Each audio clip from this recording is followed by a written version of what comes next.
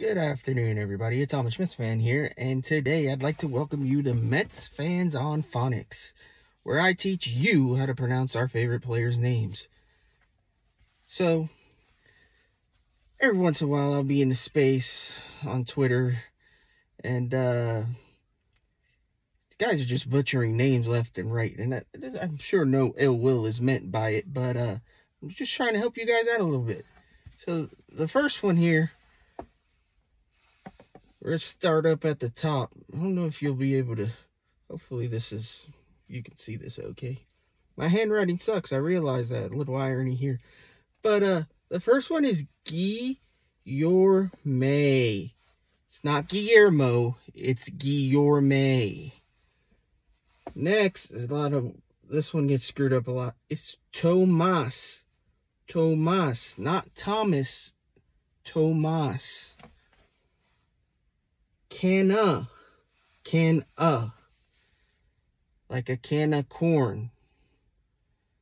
See that one messed up every once in a while. Next one is Narvaez. Narvaez. I understand some people like to call him Narvaez, but it's not right. Next one is Escobar. Escobar.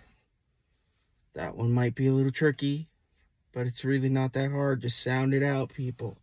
Escobar. How about, let's do a white dude. Tyler McGill. Not McGill, McGill. The last one I have is Ottavino. Ottavino. Say it with me. Ottavino. Not Ottervino. Ottavino. And the last one I don't have written down, but it's a close one to my heart because it's my last name. And we're going to be calling this guy up, it seems like, maybe tomorrow for opening day. So it's Alvarez. Varez, not Verez, not Alcatraz, or anything along those lines. It's spelled V-A-R-E-Z.